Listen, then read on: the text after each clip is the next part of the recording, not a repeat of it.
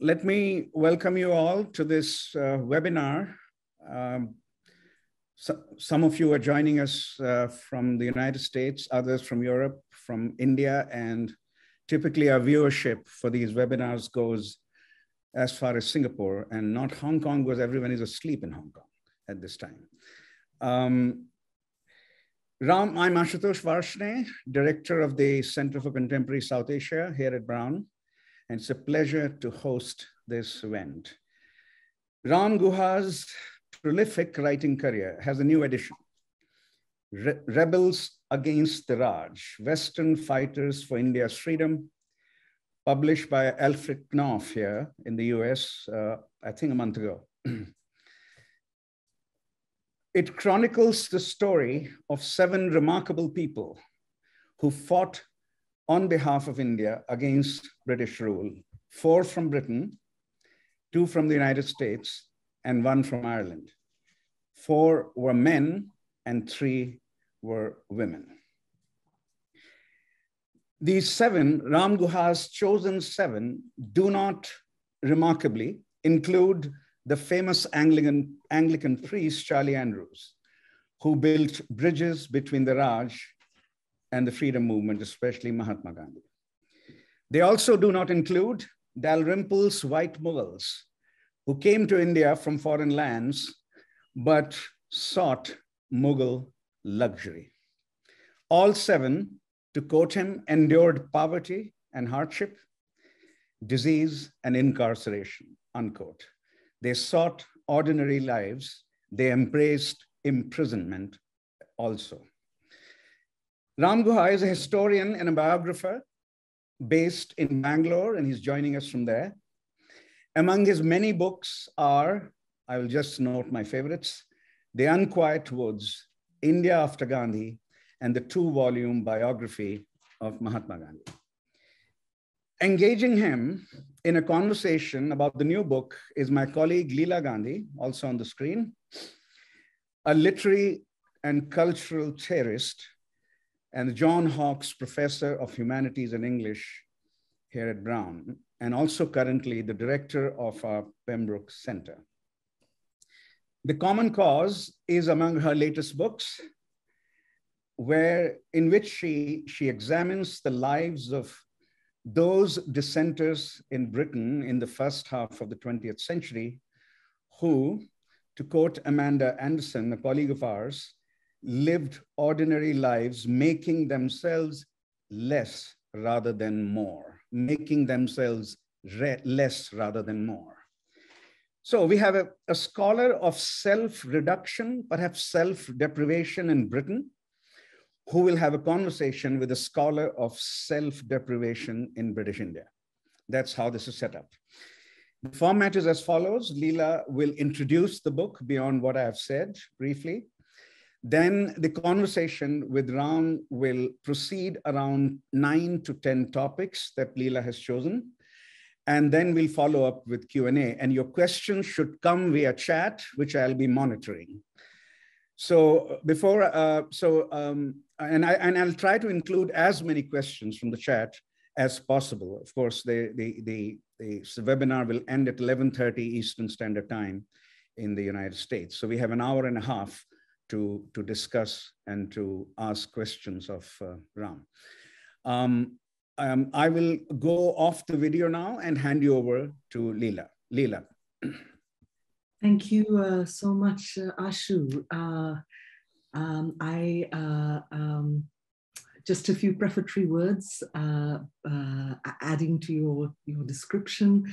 It's absolutely my incredible privilege to join this conversation with Ramachandra Guha on the topic of his amazing new book, Rebels Against the Raj. I have said this to him, I literally couldn't put it down. It's a masterpiece of intricately plotted narrative history and historical biography, and yet another work that augments Ram Guha's unparalleled, textured, evolving portrait of colonial and post-colonial South Asia. Just a few minutes to add a little more to Ashu's beautiful introduction. This book, a group biography, though so much more than that, of 7 individuals, some better known than others.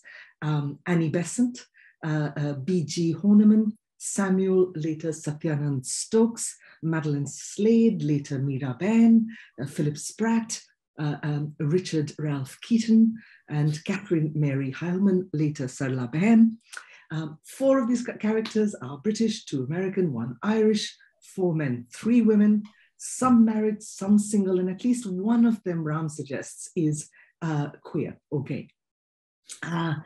These intersecting lives, and the timeline of this book is exquisite. It spans nearly a century, and it's bookended, at least to my mind, by 2 notable events. The 1893 Chicago World Parliament of Religions, on the one side, famous for Vivekananda's speech about religious tolerance and ecumenism, and on the other, the 1975 Indian state of emergency, called by the then Prime Minister Indira Gandhi.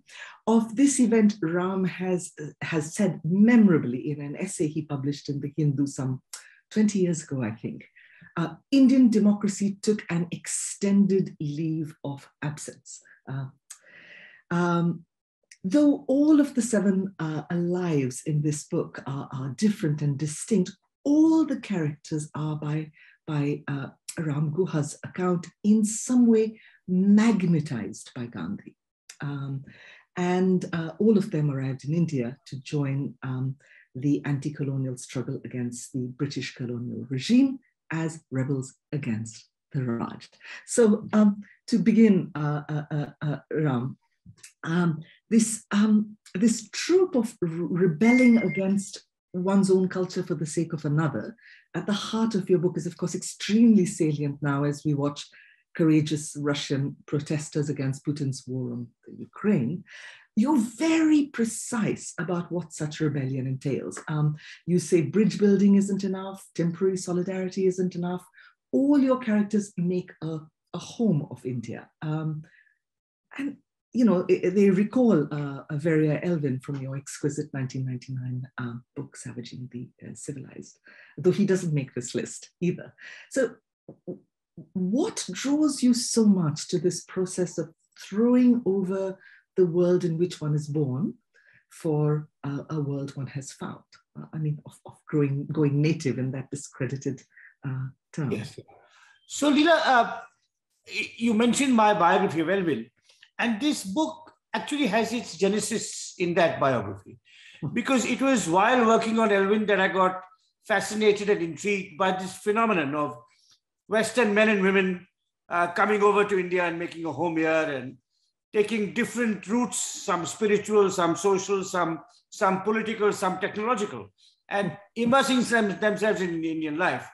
And that phenomenon, which I call the other side of the Raj, which you've also written about in your writings, has intrigued and fascinated me.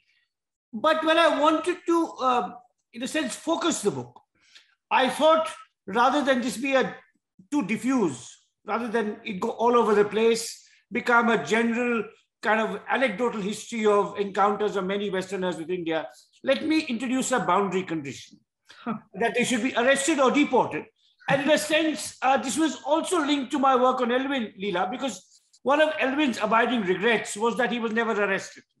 Unlike his friend Meera Ben, Madeline Slade, to whom he was very close, he felt envious of her for having gone to prison along with Gandhi in the freedom movement. So it was just a way of sharpening the focus, and making the project manageable. And also, I should say it's not completely exhaustive. There's 7 characters, as you mentioned, whom I profile in this book. There are 4 who appear in the epilogue as getting an honorable mention because I wasn't able to get enough new rich material on them. And I think I'm glad you mentioned the historical arc, 1893 to the 1970s, because it's a century of tumultuous, complicated history in which these lives make their mark, starting with the year that actually not Vivekananda goes to Chicago and Gandhi goes to Durban. In that year, Annie Besant arrives in Madras, right up till times I myself remember. And of course, I didn't know any of these people, but several of them were active while I was a college student during the emergency and after. Sarla Devi was someone who inspired the Chipko movement in the 70s and the 80s. So it's a kind of a century-long arc through which, and these lives are a prism through which one can map, understand, interpret, reflect on Indian history through this century. Huh. Thank you, Ram. I very much like the idea of a boundary condition. I hope later we can talk about your writing process, because this is such a writerly book, as your writings tend to be. So if I could just talk about a couple of these draw you out on a couple of these boundary conditions. You mentioned incarceration, and so did Ashu in his introduction. It's a very important factor, a prerequisite for the rebellion that makes it into your book.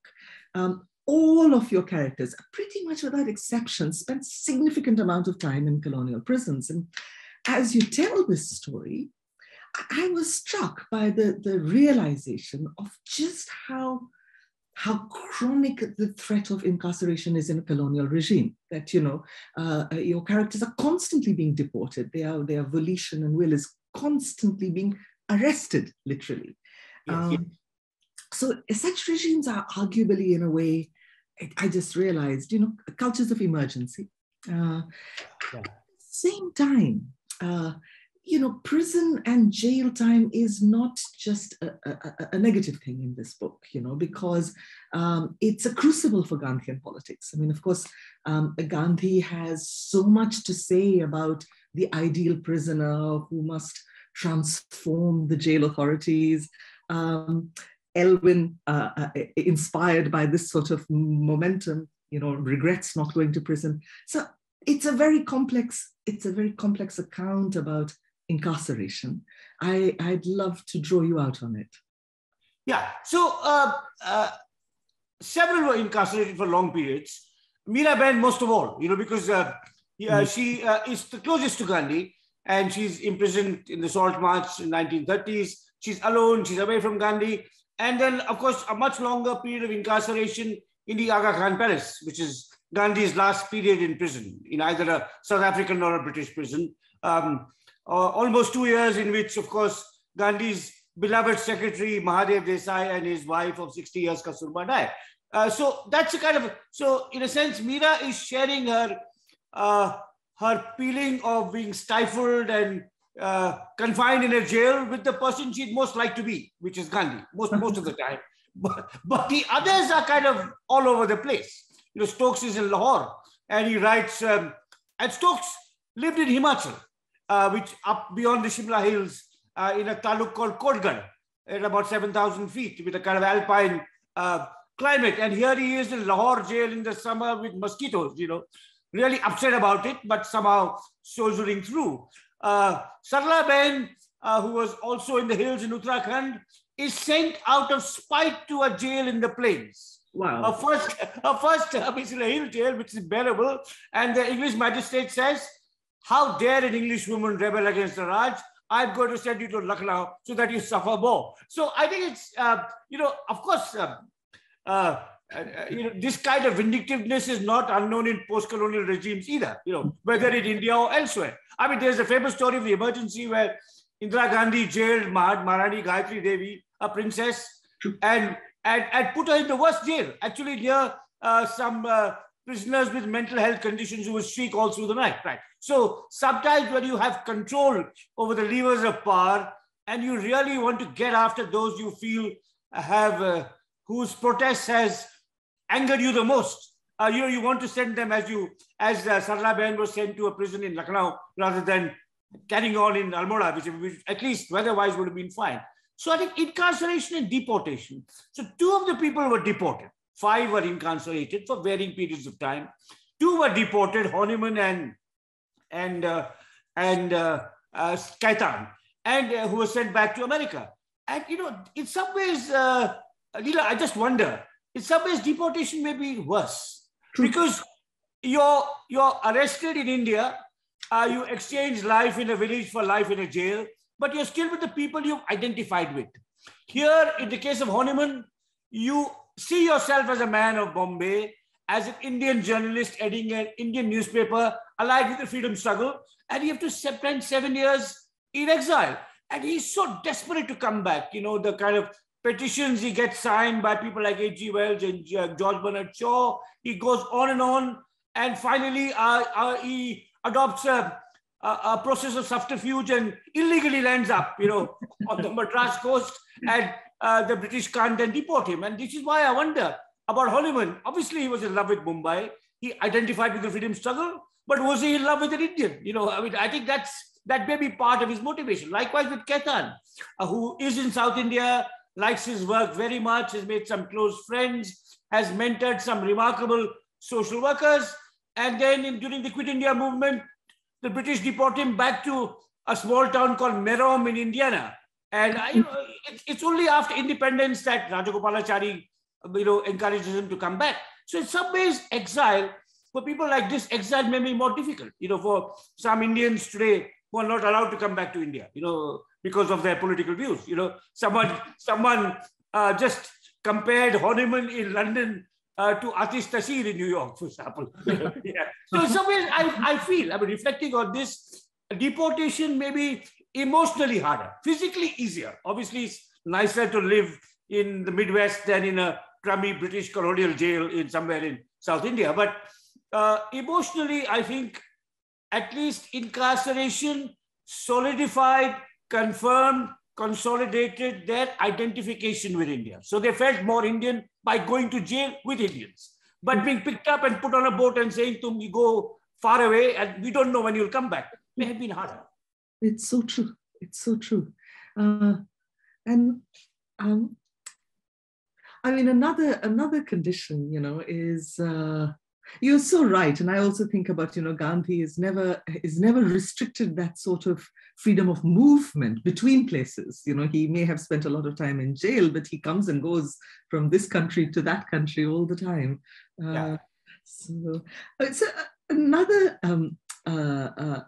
boundary condition for qualifying for rebellion in the way you describe is much more than the acquisition of language. And, you know, you have some of your characters don't speak local languages, but you emphasize, I mean, something that I can only call like a commitment to the transformation of the body through factors like dress and diet and comportment. You know, Samuel Stokes, there are all these iconic moments. Stokes sheds Western robes for that of an Indian mendicant. Madeline Slade learns to sit cross-legged. She tries various items of clothing, settles on the ghagra. Everyone, you know, adopts a kind of, so I mean, to what extent do you, I mean, it's so attentive, you're so attentive to these moments of biological transformation. To what extent have you got this perspective from your intimate study of Gandhi, you know, for whom politics transformation requires a kind of conversion of the body, a conversion of course, very much so. And I think that's the ethos that Gandhi sets for himself and for people around him, and people who are inspired by him. And whether they know it or not, or Stokes onwards, Annie Besant is comes before Gandhi, she's older than Gandhi, but Stokes onward, the kind of cultural, physiological, sartorial transformation that these people undergo is really inspired by Gandhi. You know, and in some cases, changing their names, you know, becoming Satyanand, right, becoming Meera, becoming Sarla, you know, all of this is part of that process of, I don't like the word indigenization, but maybe identification, you know, transgression. And I think Gandhi sets the tone. And it's interesting, of course, who stays apart. You know, I think, I mean, your question is very interesting. I'm just thinking about who stays apart in this list of 7. I think the 2 people who stay apart, at least when it comes to dress and at least superficial outward comportment, Leela, are Honeyman and Spratt. Okay, they both continue to wear Western dress. And I wonder whether that's because they are journalists and writers of an fierce independence of mind, and don't want to be swayed completely by Gandhi. I think it's a mark of their, you could say, their self-reliance that they don't wear Indian dress. As independent-minded writers and editors, I mean, it's your question that has sparked this reflection, and I wish we'd had this conversation before I wrote my book. I could have added a couple of paragraphs on this. That Horniman and Spratt never remotely considered taking an Indian name, or indeed taking Indian dress, or indeed adopting vegetarian food habits. I mean, there's an anecdote about Spratt which will amuse you because it's kind of linked to your own family background, which is when Spratt moves to Madras to join Rajagopalachari in Swarajya. He's allotted a flat in an apartment called Kalki Gardens, named after a famous writer who was close to Rajaji, and essentially a Tambram ghetto. And Spratt likes meat. Spratt likes meat. And, Spratt is married to a non-Brahmin. He's married to a Chettiar. So his wife and children also like meat. And there are these smells that waft across to the Spratt kitchen, to the surrounding Tamil Brahmin households. And there's some murmurs of protest. And then Spratt goes somewhere else and rents a house outside Kalki Gardens while continuing to work with Swarajya, editing Swarajya. So I think Spratt and Horniman were, in a sense, not just rebels against the Raj, but rebels against a Gandhian disciplinary ethos too, in some ways. Yeah, and maybe as writers. I mean, writers tend to be independent and, can't be captured, so to say. True. And Horniman, again, in your amazing portrait, is a man of style. He likes good life, and I think the Gandhian attire. He likes ballet. He likes art. He likes music. He likes to dress well. Absolutely. Yeah. Thank you, Ram. And of course, another question which was on my mind throughout as I read the book is, and in a recent interview, I think you mentioned that you were really pleased that 3 of your 7 subjects were women, and since your previous biological subjects have all been male. Now, these 3, Annie Besant, though you've written of women in these other studies of, the sort of extreme sensitivity, but Annie Besant, Madeline Slade, Meera, Catherine Heilman, Sarla Devi, I have many questions about this writing about women. Of course, one is, what were the challenges and rewards for you as a biographer? And of course, the other is, they're all really different women. And not all of them are gender progressive. I mean, Annie Besant certainly does not like women. Sarla Devi is amazing. Campaigns for women in the Uttarakhand Himalaya, you say extremely conservative place when it comes to the rights of women. Meera is just such a wonderful biography, Ram. You portray her so sensitively as someone who struggles with her own sexuality, from being a diehard celibate. She scolds Devdas Gandhi for falling in love with Rajagopalachari's daughter Lakshmi. And then she falls into unrequited love with an Indian man, and Bapu is her confidant. I mean, so just to start there. So I think, Leela, this was certainly for me new and exciting and challenging to write about women, in a sense, as independent subjects. I mean, women are featured in my other books, but they've been secondary. Elvin's 2 wives, Gandhi, Kasturba, Gandhi's secretary, remarkable secretary in South Africa, Sonia Schlesing. But they've never been really fleshed out. And they've been written about, even if you're kind to say I wrote about them with sympathy and understanding, but even if some of that is there, they're always secondary to the main character whom they are associated with and often serve.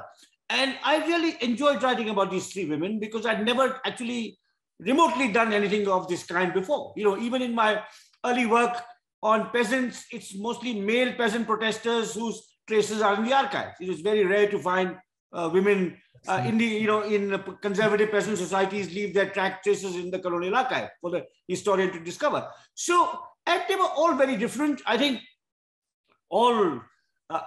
Annie Besant was a force of nature.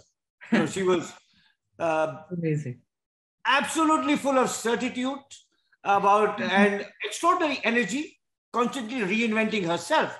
But at the age of in her 60s, late 60s, to abandon theosophy and start a home rule movement. I mean, that kind of certitude is required for activists often.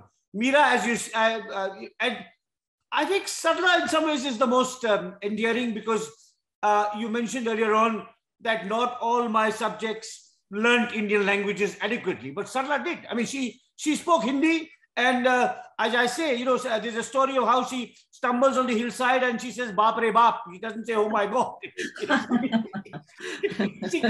instinctively. And she writes her books in Hindi, and then she writes in Hindi and then translates it herself into English, you know. So, and nurturing these women activists in the most backward patriarchal part of India. In fact, one of the happiest moments in my research was to go to Kausani, where she set up the ashram, and talk to Radha Behan, who was her successor, who joined the ashram as a 16-year-old and is now 88 and still very active, actually, in social and public causes.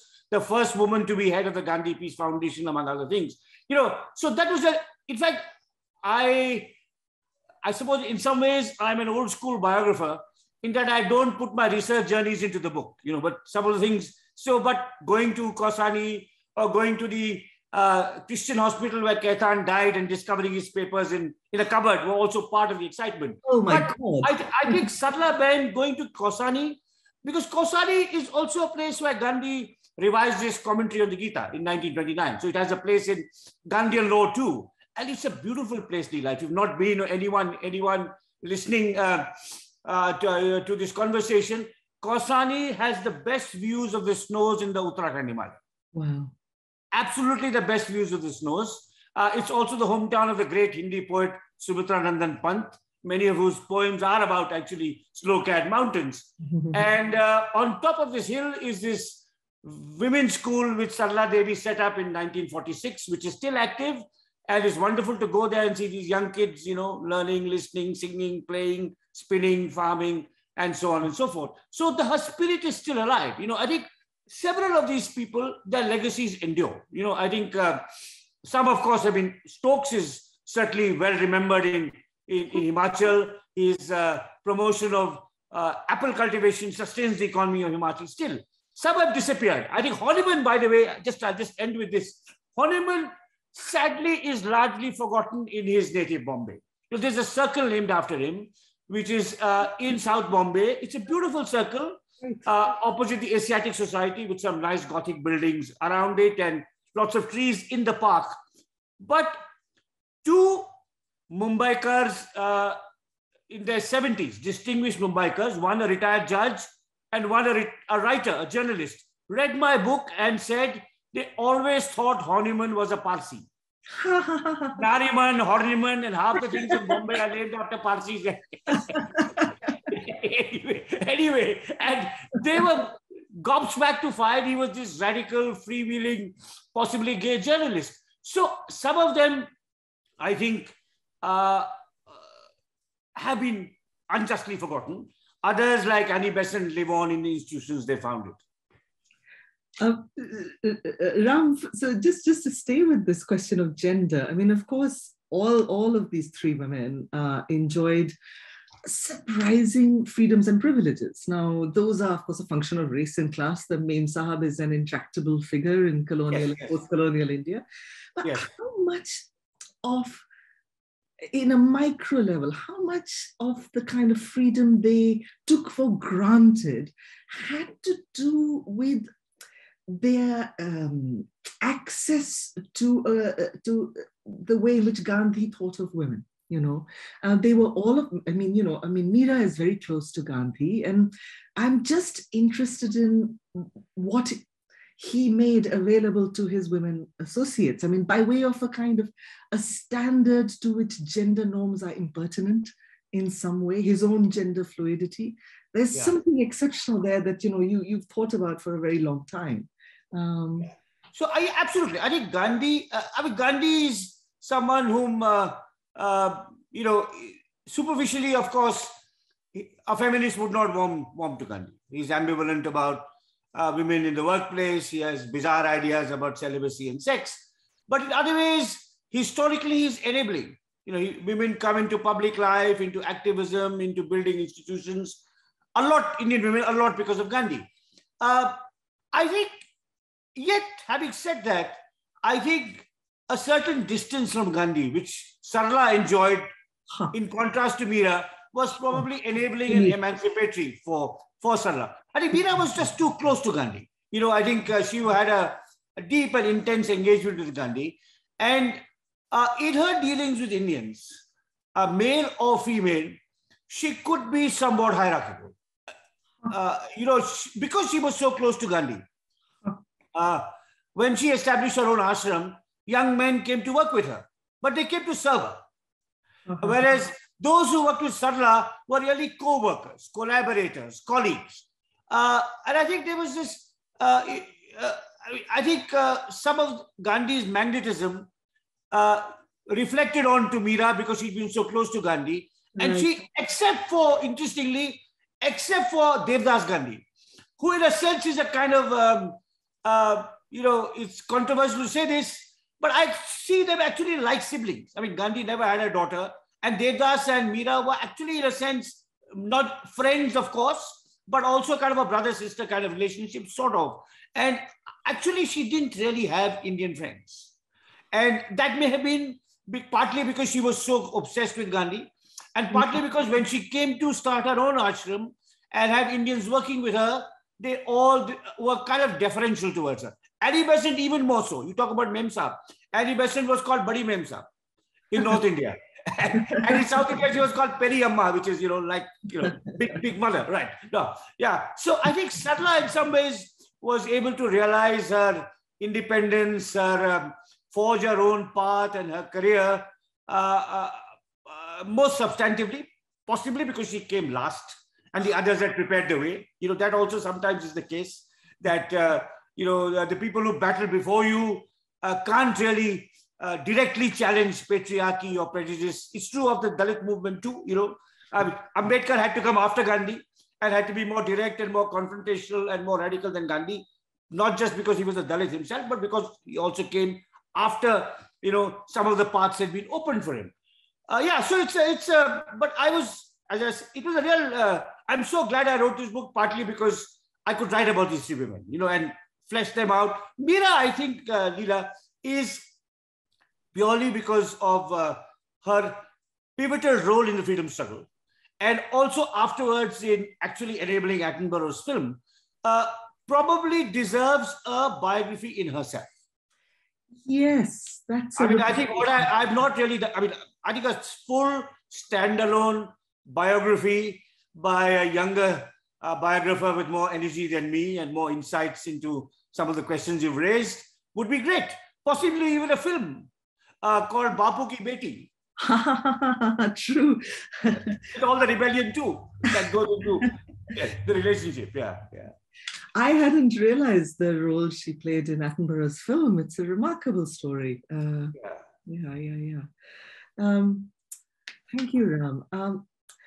On another note, it's a kind of great profundity on this topic in the book, is that you highlight throughout the book how almost all your subjects partake of something that you describe and is clearly a kind of spiritual politics, and there are many features of this. One is, having a non-instrumental relationship to people and things. The other is this belief that working on yourself in this particular intricate way will make you less parochial, more a custodian of the world. You write a sense of values to be pursued regardless of an individual's background or theatre of enactment, and a beautiful phrase. What, in your view, is the difference between this sort of signatory spiritual politics and the sort of religious politics that we have in contemporary India? Yeah, I think, again, it's inescapable and almost mandatory that we turn to Gandhi. Because Gandhi was spiritual without being religious in a certain sense. He was not confined by orthodoxy, by customary practice, by what kind of Hindu was Gandhi. He was his own kind of Hindu. He couldn't be slotted into a sect. Ram lived inside his heart. He didn't need a temple for Ram. His Ram was also called Allah. His closest friend was a Christian priest. So I think, and yet he was a profoundly spiritual person who had room late in life also for engagement with atheists. One of my favorite and contributions to the literature on Gandhiana is a little tract by a follower of Gandhi called Gora, G. Ramachandra Rao, called An Atheist with Gandhi.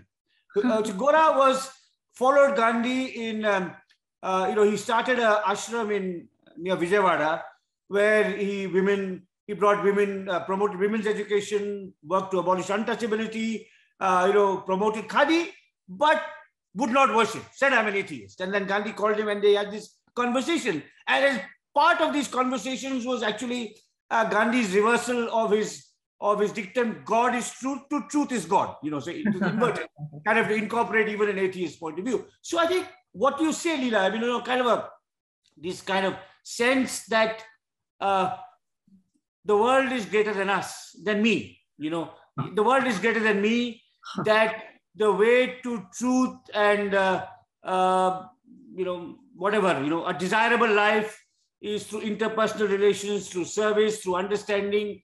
In that sense, there is something spiritual about it. And several of them, of course, come from a spiritual background. Stokes and Caetana missionaries who leave the church, but don't reject completely their Christian past. I mean, even when Stokes becomes a Hindu, he thinks of it as a fulfillment of his path rather than as rejection of what he did before. But I think Gandhi opened the way for this kind of engagement with, spirituality and faith, while rejecting dogma and certitude. I think one of Gandhi's greatest inventions was the interfaith prayer meeting.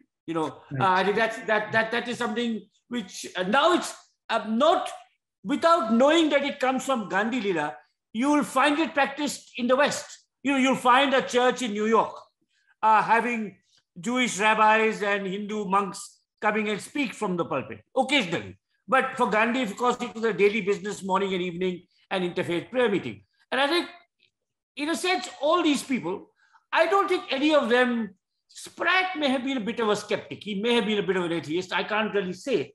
But the others, I think, again, this is really part of the ethos of the times, which is opposed to, strict demarcation, is opposed to looking at things in terms of conflict, opposition, Hindu versus Muslim, India versus the West. All those oppositions somehow are diluted and in some cases even just, rejected. Right.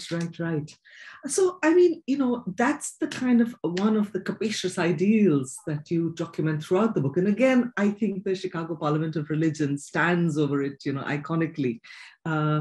Ecumenism, a kind of capaciousness of conscience. When did all of this go out of vogue? I mean, is it possible to put a date to it? Because is it the last decade or so of contemporary? I think, Leela, I think social media has quite a lot to do with it. Huh. How so? Because when you're in social media, you only engage virtually with people who confirm your prejudices. Interesting. The Trumpians are talking to the Trumpians. The Bernie Sanders followers are talking to the Bernie Sanders followers.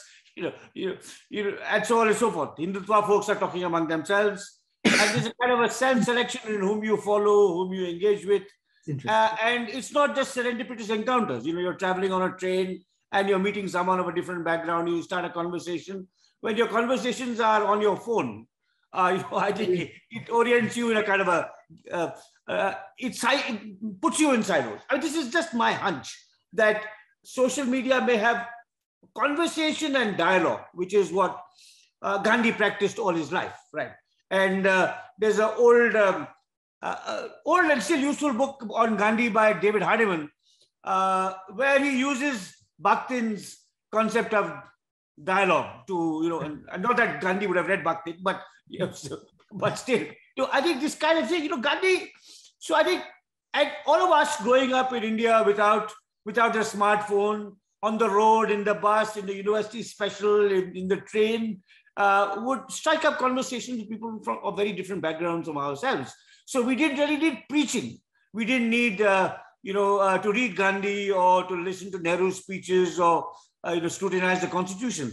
To understand how to respect difference, to understand difference, to recognize that India was a land of many faiths, many languages, many cuisines, many forms of dress, and above all, many religious traditions. So I think I have a feeling that, again, this is something, this is just an instinctive feeling. It's a speculation. It's not based on any serious research. But social media tends to put you in silos and tends to promote us versus them kind of feelings, frame of thinking.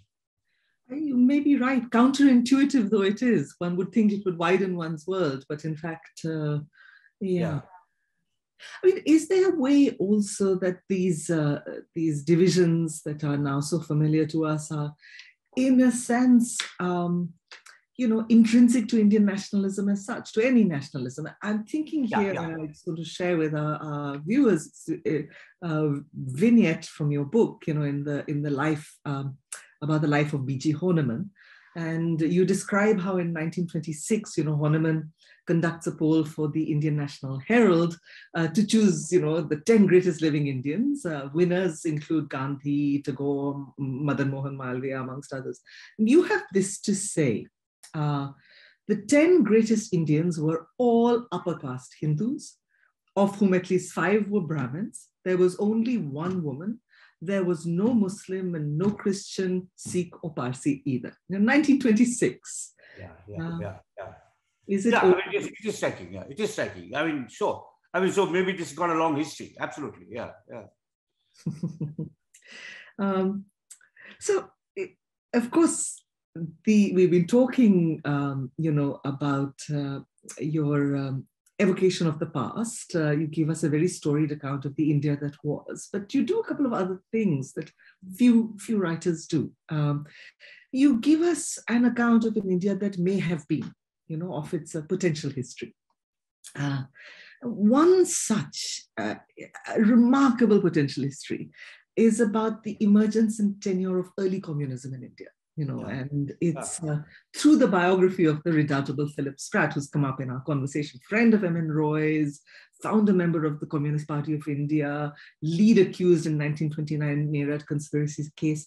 As you tell his story, it's not clear, if I might use this racing metaphor, whether you have a horse in the race or not, because, and I was so reminded of, it's always stayed with me.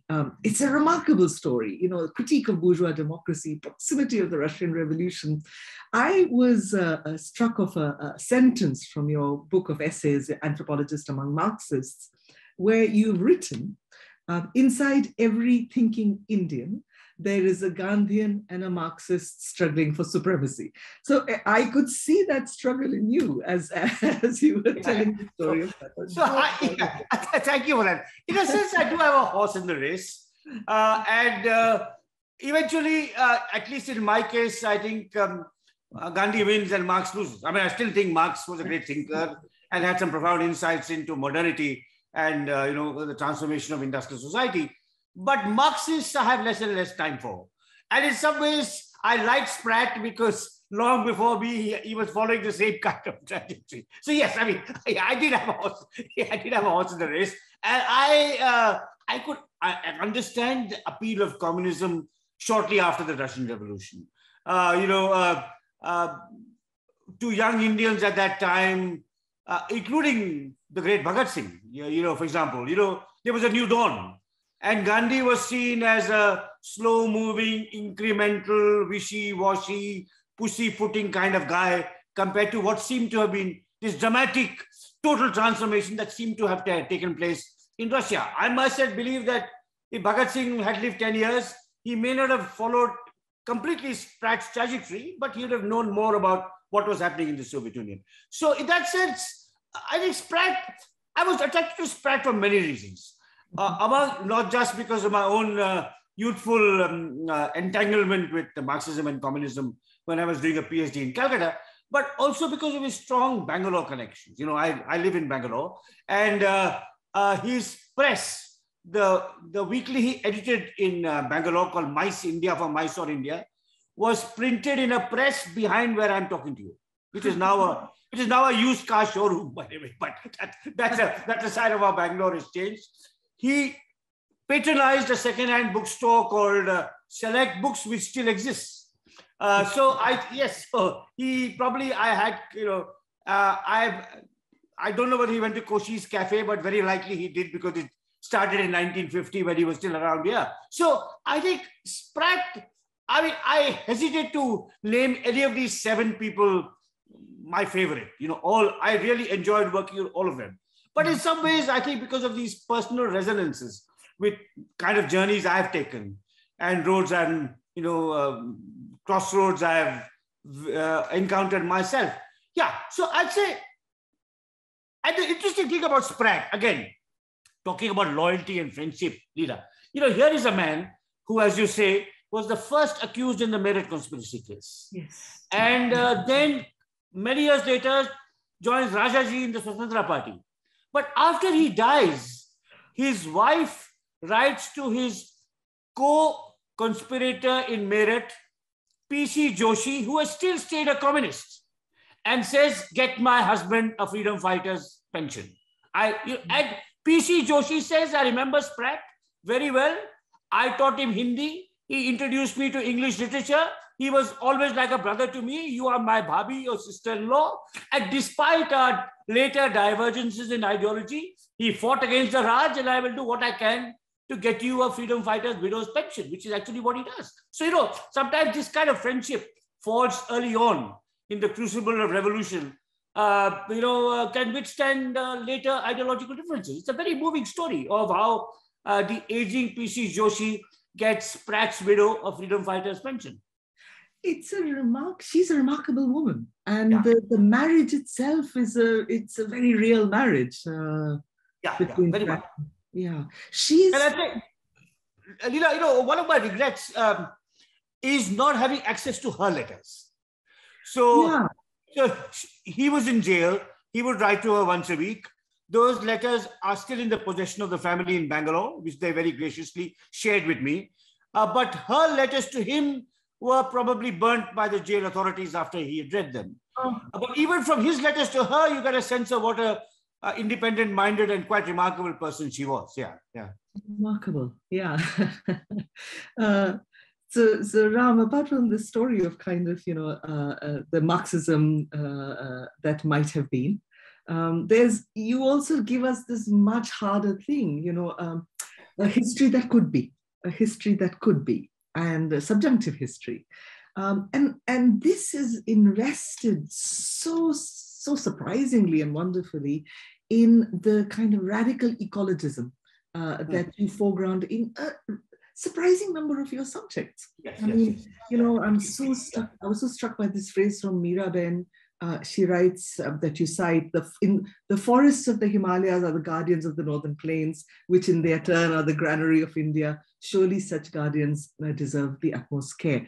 Now, Ram, needless to say, your work on ecological consciousness has been path-breaking and ahead of its time. I'd love to hear more about your own career-long attunement to ecologism and how it shapes your perspective, even when you're writing about sports. It's always there somehow. I suppose, the early engagement of a scholar never leaves the scholar. I'm sure you began life as a scholar of Shakespeare. You've done many different things and, wandered in many different directions since, but I'm sure Shakespeare has not left you. And somewhere there's an imprint of your early training as a Shakespeare scholar in whatever you write, however remotely, however distant it may be in theme and subject from your early research. And in that sense, it's like your first love. Your first deep love is your PhD thesis. And I think my book, The Unquiet Woods, has obviously shaped the way I look at materials, analyze it, write. But having said all of that, and moving the discussion away from my my career, when I wrote an environmental history of the Himalaya in the mid-80s, I had no clue about Miraben's work in the Himalaya. No clue. I discovered it much later. I came across a pile of her writings in the Hindustan Times, really in the 1990s, after I had finished my research. And she was absolutely precocious. Her writings, of course, on forests, also on not just on what the destruction of forests would do to floods and increasing of floods, but also the composition of the forest, the transformation of oak to pine and the environmental impacts of that. And today I was sent in my inbox, 2 hours before our conversation, Leela, I was sent in my inbox the abstract of a paper by one of our very fine scientific ecologists, Ghazala Shahabuddin. And her work has been on declining bird diversity in the Himalaya because pine has replaced oak. Wow. So I think Miraben was absolutely precocious. Her warnings against the excessive use of chemical fertilizer, her empathy for those displaced by large dams, which she talks to Nehru about. So Meera, Sarla, who inspires the Chipko movement, and Ketan in South India, who's kind of a proponent of appropriate technology, and very much in the spirit of E.F. Schumacher's Small is Beautiful. So these three are really precocious ecologists. And yes, I mean, I think they're going against the grain of Nehru's India, where it's all about large dams, steel mills, urban industrial concentrations, a cult of big science, which is kind of pervades the intellectual and policy-making atmosphere. And in a sense, these three are rebels, having been rebels against the British Raj. They're now rebels against the kind of industrialized at all cost kind of thinking that is so common in the 50s and the 60s. Yeah, absolutely. And when I did my environmental research in the 80s and 90s, I had no clue about these pioneers. So I was in a sense, I'm tracing a full circle, and through their work coming back to my early interests. What led you? I mean, I know this is a side question, as they say, but I can't resist. What led you to this? Because it wasn't in vogue, but you were determined. It was just pure luck. It was pure luck. It was someone who told me. It was just complete luck. It was not, it was just, I was in Calcutta. I'll tell you, Leela, it was complete luck. I was in Calcutta, and the good fortune of meeting 2 or 3 remarkable older scholars. I was in Calcutta doing a PhD in sociology. I hadn't decided my research topic, and a visiting scholar from Bangalore called Jayanta Bandyopadhyay came, and when I told him I was searching for a topic and he found out I was born and raised in Dehradun, he said, the Chipko movement has taken place just there, and only journalists have written about it, and why don't you do a sociological study? And then, since you're encouraging this kind of anecdotage, I'll go on. Then I go to Delhi, and I go to the Delhi School Library, and I meet this extraordinary figure whom you may have encountered when you were in Delhi, called Shiv Vishwanathan. Of course. And he says, you're interested in ecology? He takes me to the Ratan Tata Library, and he takes out 4 books, Rachel Carson's Silent Spring, Barry Commoner's Closing Circle, and a collection called Notes for the Future. And he says, read this. And I take the 3 books to my hostel room, and my mind opens, So it's really these kinds of encounters. Then I go into the field and meet the Chipko leaders, particularly Chandi Prasad Bhatt. And I'm deeply moved by his courage, his sacrifice, his austerity, his commitment, his understanding, and his immersion in village social work, including with women. And then it carries on from that. So it's really the good fortune of having these encounters with people who oriented me in the right direction. That's wonderful, Ram. Thank you for sharing that.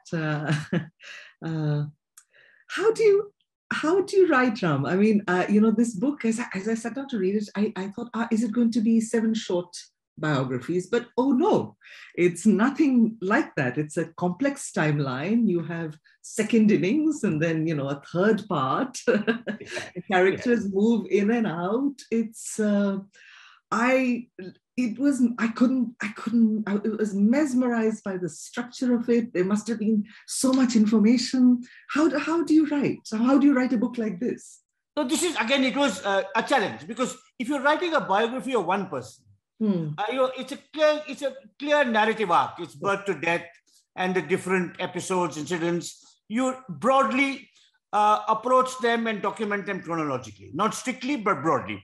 Here there were 7 lives, and I didn't want 7 discrete parts. I wanted to interweave them, to show the ebb and flow and leave one person at a particular time, move on to the next, and then come back. And inevitably, there was a cricketing metaphor, which you've noticed, the second innings of the ornament, because the cricket is just one sport in which you get a second innings. So, yes. So, and there was quite a lot more, and it was about 50,000 words longer. And a lot of it was really quotations that said the same thing in different words in their voices. So with a good editor, I was able to cut all of that out. But I really enjoyed writing this book, Leela, because I think it was a return to my work on Elwyn. Writing on Gandhi is a different kind of challenge. This is in some ways more fun. This is more fun. This is Thumri compared to Khayal, or Drupad. This is Thumri compared to Drupad. So it's more fun, more fun. Or it's like they were saying Carnatic music tukadas, different tukadas. Yeah. So it was, and I really enjoyed writing this book. I mean, working on Gandhi was laborious. It was difficult. ये वहाँ मजा आया, खूब मजा आया। हाँ, गांधी पर लिखने में मजा इतना नहीं आता, दिल लग जाता है, मगर मजा तो जरूर आता। आपने सही कहा। Who are there any writers, any plotists in particular whom you admire? Your go-to, this is your night. What's on your nightstand, Ram Guha? I read lots of stuff, Leela. I read lots of stuff, and I also said this in a recent conversation. Again, if there are some young scholars listening, I think it's important to have half a dozen or a dozen mentors and exemplars, not one. Not one. And that's true even in your university. Yeah. Don't attach yourself too much to your dissertation supervisor. You'll become a pale shadow of that person, especially if they're as brilliant and charismatic as Leela Gandhi. Don't become a total chela of Leela Gandhi. Learn from Leela Gandhi, but talk to other people in Brown as well, right? No, don't say that. I just read very widely, eclectically, and learn from all of them. Yeah. That's so. That's very good advice, Ram. Actually, you are absolutely right. Now, just one final kind of literature wala question. That as I read these biographies and they are interweaving, I got it was a kind of humanizing thing, such a wonderful sense of the variety in a lifespan. You mentioned Annie Besant starting Home Rule at 60. So many of your characters, notably so many of the women, have this innings again in their 60s. It was so heartening. I just would love to hear you just free associate about what life lessons you've learned as a biographer, because clearly life starts again and again and again and again and again. Yeah, I must say I'm daunted. I am soon to turn 64, or मैं थक गया हूँ. I can't work hard anymore. And I think of these people. Meera leaves India in 1959 when she's 67 and makes a new career in Austria, listening to Beethoven, writing about Gandhi, writing an unreadable, unpublishable book about Beethoven, which as an act of goodwill is published by Gandhians in Madurai of all places. Right? But she's obsessed by it. Sarla in her 70s is doing Bhudan work. Annie Besant is starting the Home Rule League. I mean, it's quite extraordinary. I mean, this capacity to go on and on and on. I think they're very driven people, and often driven by great idealism and the desire to, change things. Yeah, I mean, I honestly am tired at 64. So I can write about them, but I can't remotely. I mean, I'm in awe of what they're able to do at this age. Yeah. But you talk about that. You chronicle the frailty of the body. Sarla Devi's body hurts. So Meera's body hurts. But then, notwithstanding that, there is this second innings. So absolutely. Yeah. Ram, I think we are nearly at 11. So it's just been so amazing to have this conversation. It's such a joy. I enjoyed it also so much, Leela. Thank you. And so I think we'll call Ashu and start collecting questions. I'm sure Ashu himself has questions. Thank you. Ashu, Thank you. to you. This was just to read out one comment that has come, which I think reflects my view as well. Here is Prerna Singh. What a mind-opening, heartwarming conversation. Thank you, Ram and Leela. That's, I want to repeat that. Okay. The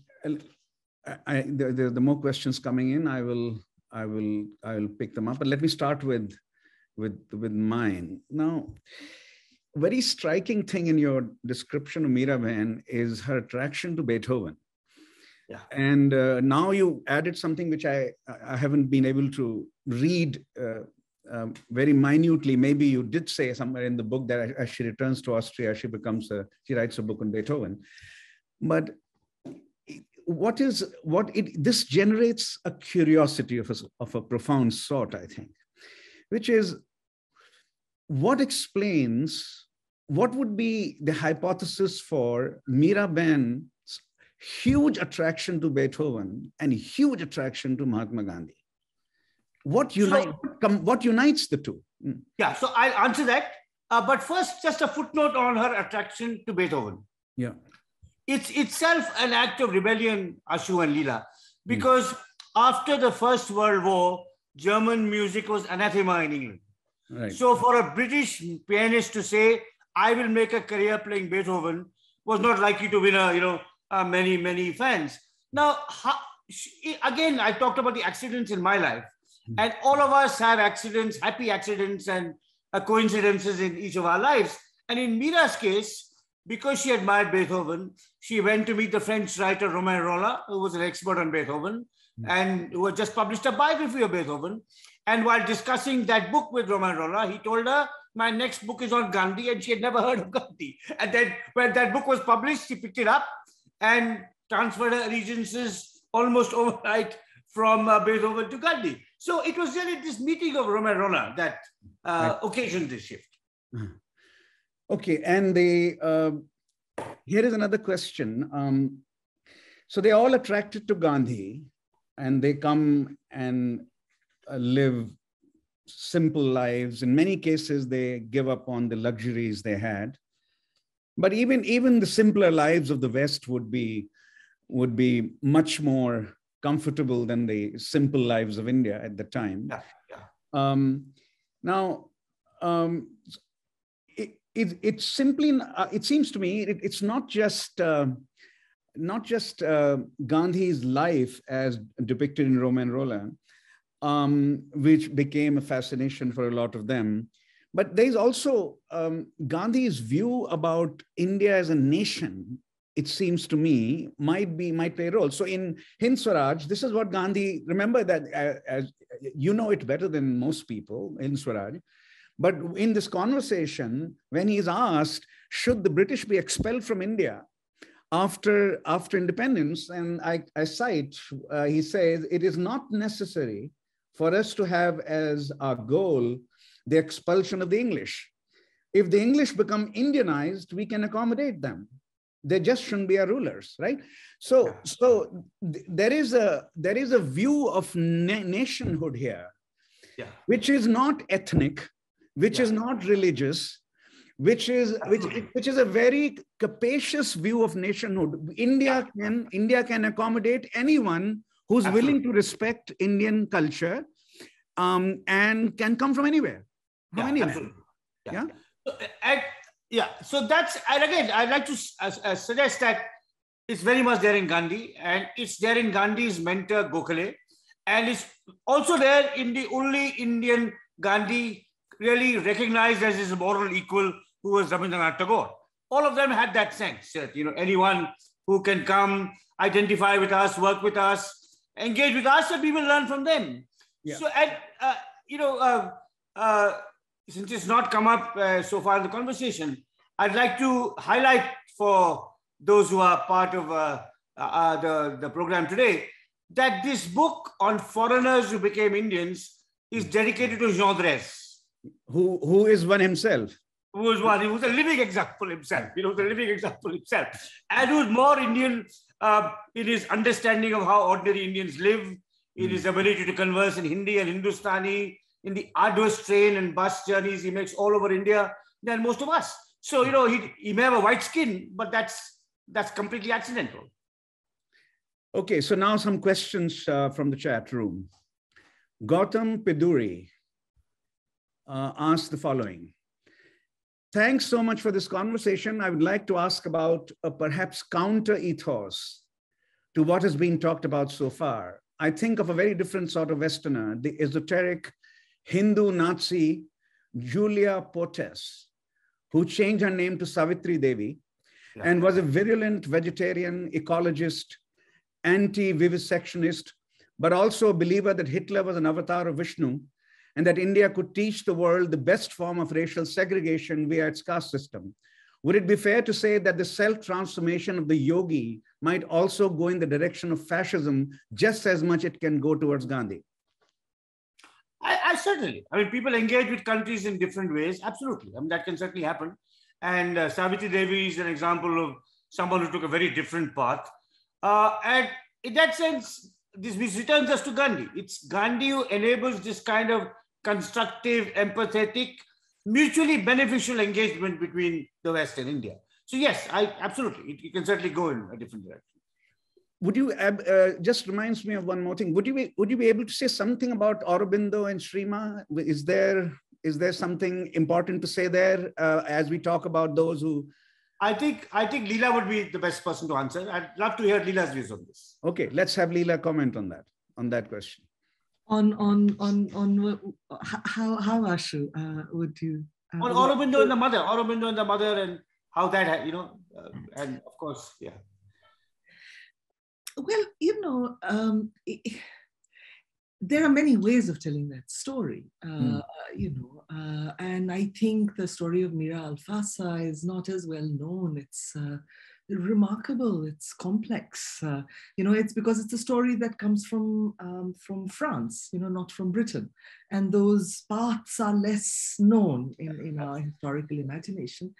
I mean, she is a remarkable dissident, an intellectual dissident, a political dissident. I mean, when she comes to the Pondicherry ashram, there's nothing there.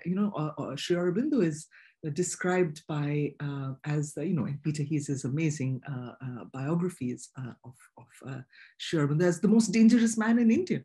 He's run away from British India, and this person, this French Jewish Algerian woman, comes to start to join his ashram. They are also intellectually very interesting. They are collaborators.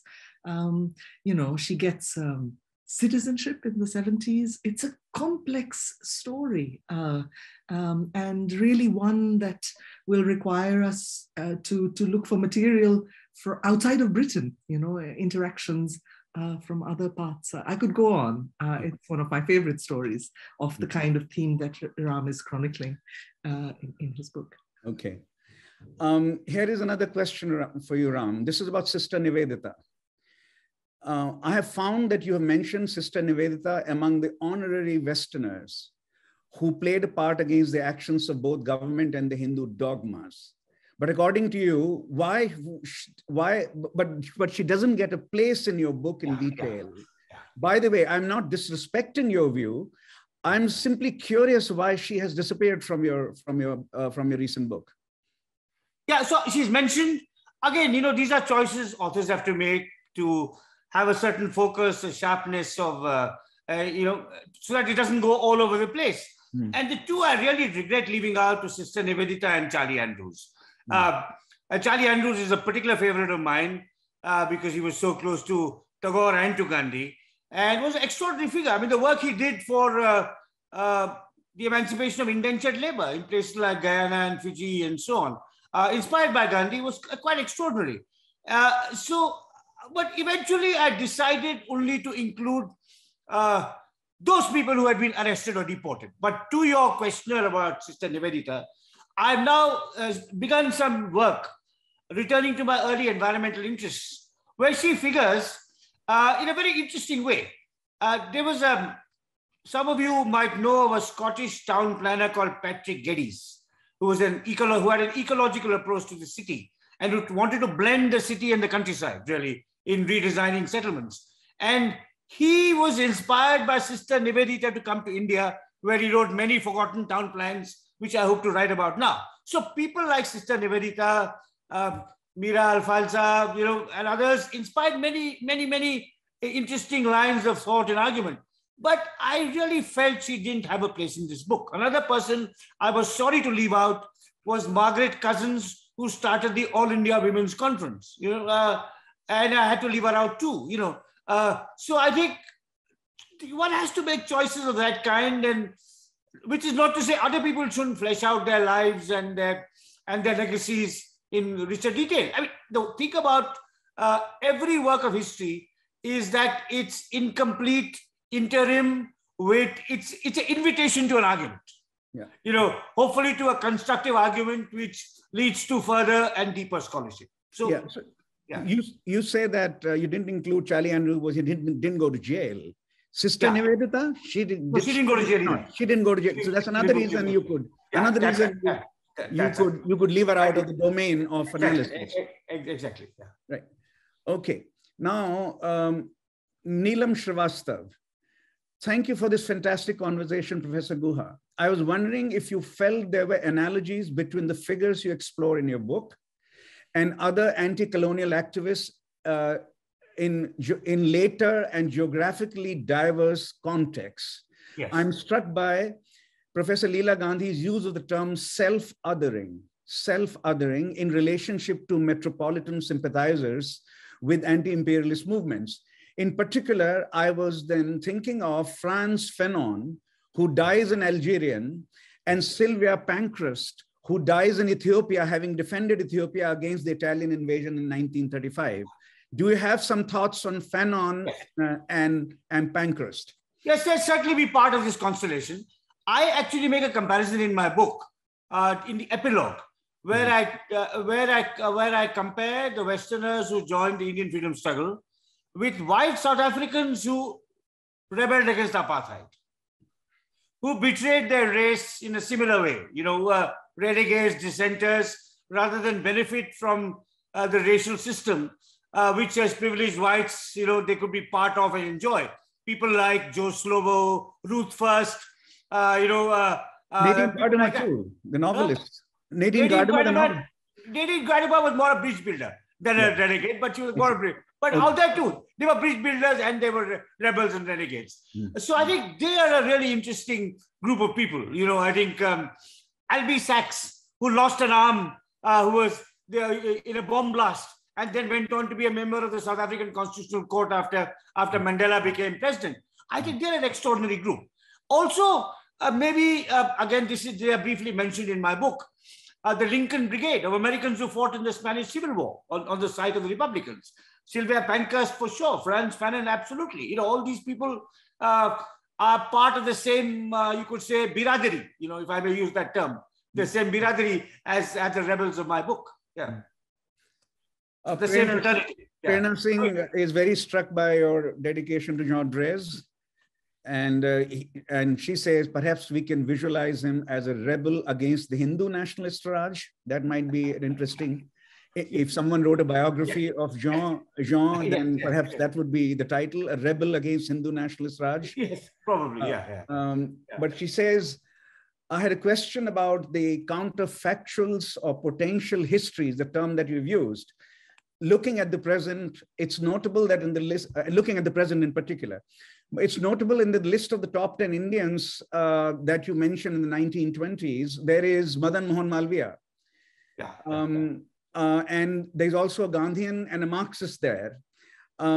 Is Malviya recognized as a Hindu nationalist at that time or not? Yeah, sort of. I mean, this is a time when you could be both a member of the Hindu Mahasabha and the Congress. So he is recognized as a Hindu nationalist. I think he's admired then for having founded the Banaras Hindu University and for his scholarship. I think that's really, he's an acharya. That's how he's seen. He's seen as a teacher, and that's how he's admired. Yeah. One thing, if I may say about Jean Drèze, and if I make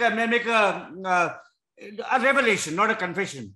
This book, Leela and Ashu, was originally titled Renegades. I see. So it carried the title Renegades for the last 15 years. And so it was called Renegades. The subtitle is the same, Western Fighters for India's Freedom. And the dedication read, for Jean Drèze, a renegade of our time. Okay. However, 6 months ago, Barack Obama and Bruce Springsteen decided to publish a book with the title Renegades. Yes. So I had to look, I was not going to compete with them. So I had to look for a title. So it became Rebels Against the Raj, which was fine, which was evocative enough and descriptive, an accurate description of what the book is about.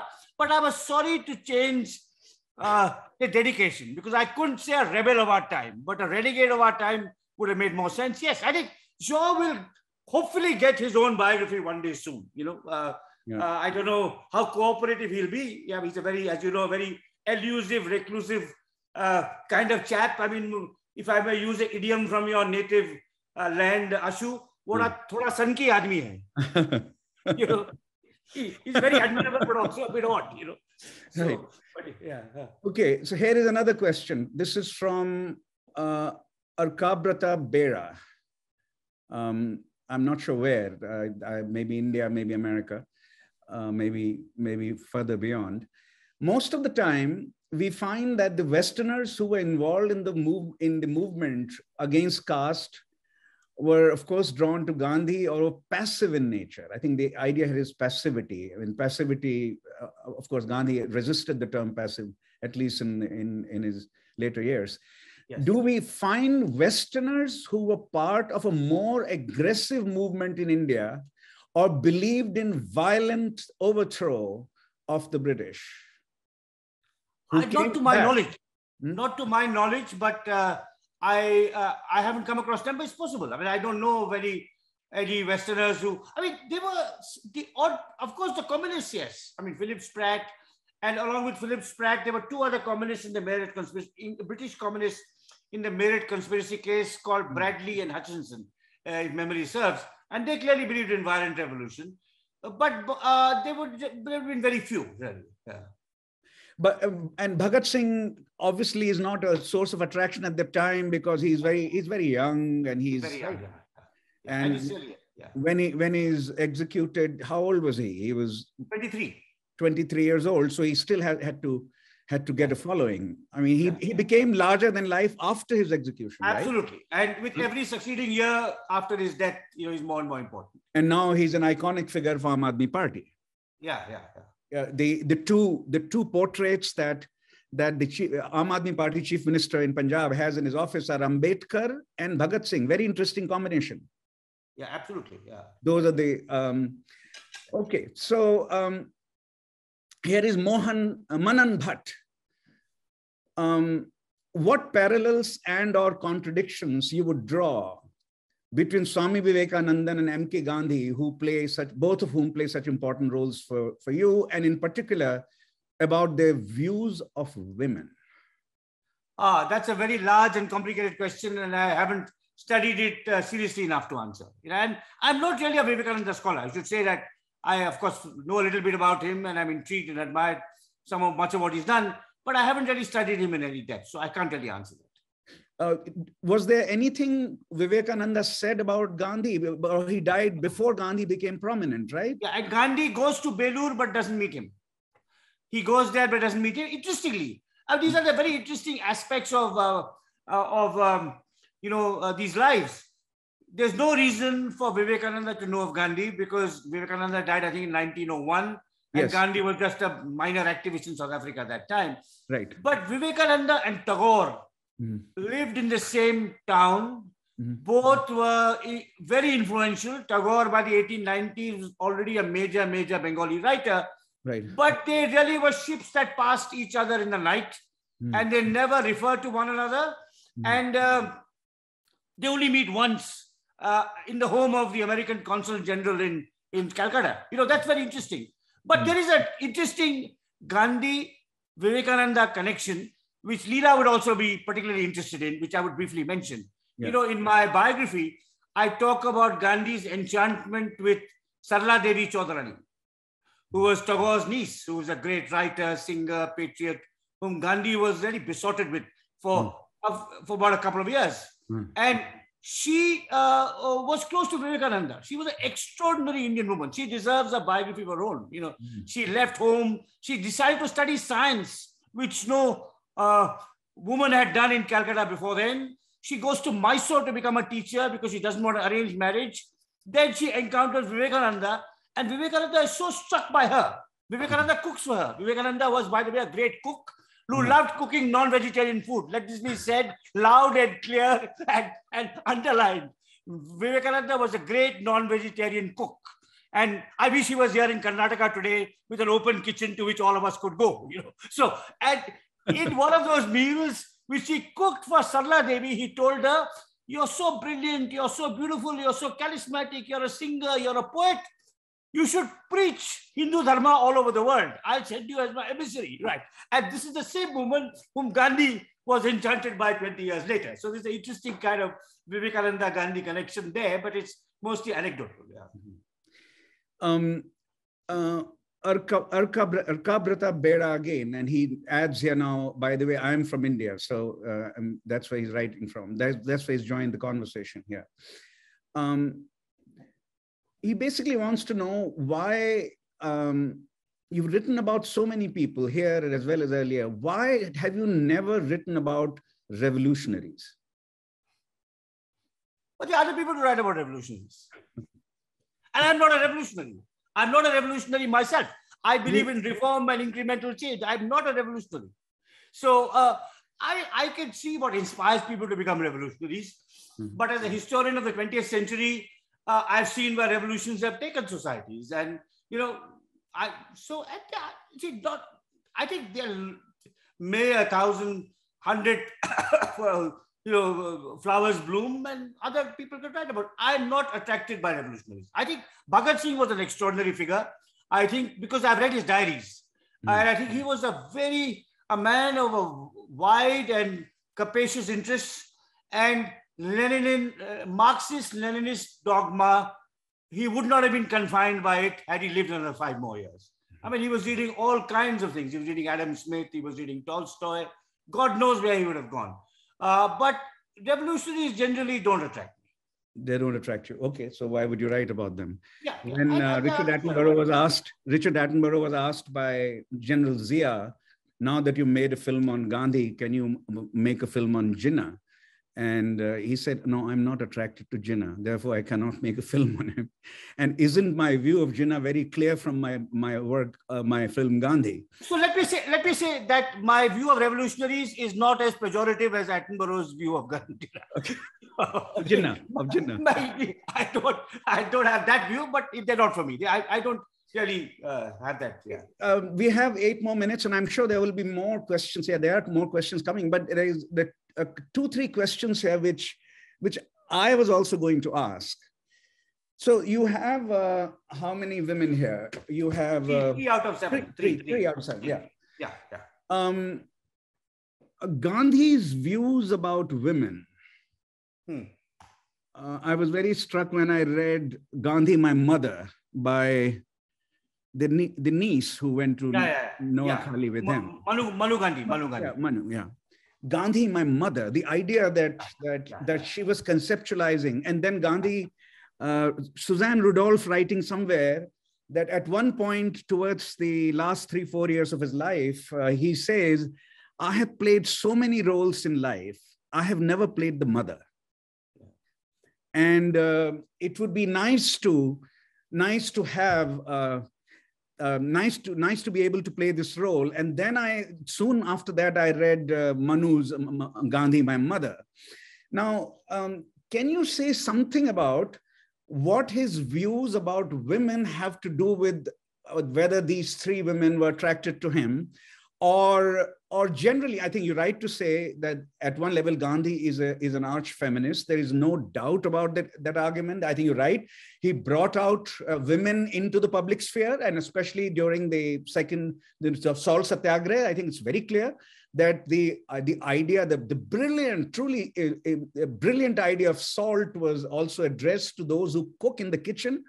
Why are you paying so much for your salt? And this is, I call it in my class the Tea Party moment in some ways. There is something very remarkably indigenous. And remember, when he goes to the Congress party that I want to start a salt satyagraha, Nehru writes, he got a provisional agreement. A provisional approval, because they said Gandhi knows something that we don't. We don't understand the salt business, but he understands something we don't. And lo and behold, within 3 months, all of India was making salt. So it was quite anyway. Now let's return to women. So Salt March did bring out women into the public sphere. So in that sense, Gandhi is a feminist. But feminism is not only about bringing women into the public sphere, right? So what can you say about his view of women and these 3 women that you've chosen, their attraction to him? So before the Salt March, several years before the Salt March, because of Gandhi, Sarojini Naidu becomes the first Indian woman to be president of the Congress. Annie Besant had been president in 1917, and Gandhi insists that Sarojini Naidu is made president in 1925, at a time when I very much doubt that Providence, Rhode Island had any women in any city council or Democratic or Republican councils at all, right? So he was cognizant of that. At the same time, as I've said in my conversation with Leela, there were limitations to what kind of independence and agency he would give women. He was ambivalent about women working in the workforce. His views on celibacy are hugely problematic for men and for women. But I think in this deeply conservative, hidebound, traditional society, he brought women into public life. And they went on to do different kinds of things. People like Mridula Sarabhai, Subhadra Joshi, Aruna Asif Ali, and above all, my favorite Indian woman, Kamala Devi Chattopadhyay. There's a great biography that has just been written, and I'm privileged to get an early copy of the manuscript. It won't be out for a year or a year and a half, by the wonderful young American historian Nico Slate. It's the first high-class biography of Kamala Devi Chattopadhyay. And she comes from the Gandhi Gharana. And she does many things. I mean, she's famous for having revived handicrafts, for having set up the Sangeet Natak Academy. But also, as Nico Slate shows, she carries the Gandhian message of Satyagraha to the American South in the late 30s, long before Martin Luther King. So from the Gandhi Gharana, all kinds of women come. I mean, Leela Bhatt is also from the Gandhi Gharana. She's from Ahmedabad and knows about Gandhi. And then, of course, rebels against the male domination of the Gandhian Labor Union and starts her own self-employed women's association. So in that sense, despite what may appear to be his own occasionally or more than occasionally conservative views about women, he is an enabler of women's emancipation through the lives of people like Kamala Devi and Leela Bhatt and Sarla Ben and Meera Ben and many, many others. And he doesn't see that as a contradiction. You see, in a conservative society, you have to go slowly. For example, for the first time, imagine in India, men and women in the 1920s, on the street, on the same ashram, on the same school. It's an incredibly radical act of transgression. So you have to put boundaries. Even his celibacy and his insistence on brahmacharya is partly because of that he doesn't want to scare the parents who are sending their boys and girls out to join the movement. But I think he's always ambivalent about women working. In fact, Rajaji also shares that. I think Nehru and Ambedkar are more thoroughgoing feminists than people like Gandhi and Rajagopalachari. And what's his objection to women working or ambivalence? What is the opposition? Essentially, he thinks the major role of a woman is in the family household. and household. Yeah. Raising children. Yeah, and running the household and carrying forth the home. Yeah. And just as Kasturba did. Yes, and maybe, of course, you not as loyally and submissively as Kasturba did, but generally, yes. Yeah. Let me see if there are any other questions. I thought Arvind was also online, Arvind Subramaniam. May I, Arvind, do you have a question? Oh, Arvind has a question. No, Arvind has a comment. Wonderful event, Ram, Leela, Ashu, thank you. Okay. And another question, when will it be uploaded on YouTube? Very soon, those who want to watch this on YouTube, it was streamed live, and we will put it up on our Watson Institute YouTube channel before long, not before long, very, very soon. So it's time now for me as a host to thank Ram and Leela for this conversation, and Ram especially for giving us yet another book in his untiring journey of as a writer. I'm sure there's another book coming very soon. This you said this was born some 25, 30 years ago, the idea? 20 odd years ago, yeah. So most of the writing was done? No, the writing was done in the last 2 years, but in these 20 years when I was working on Gandhi and Indian history, I would just collect stuff I found in the archives related to it and file it away. Yeah. All right. Thank you very much, Ram. Thank you, Leela. Joining us at Brown, and thank you, Leela, for leading this conversation. Thank you. All the best. Bye. Bye, everyone.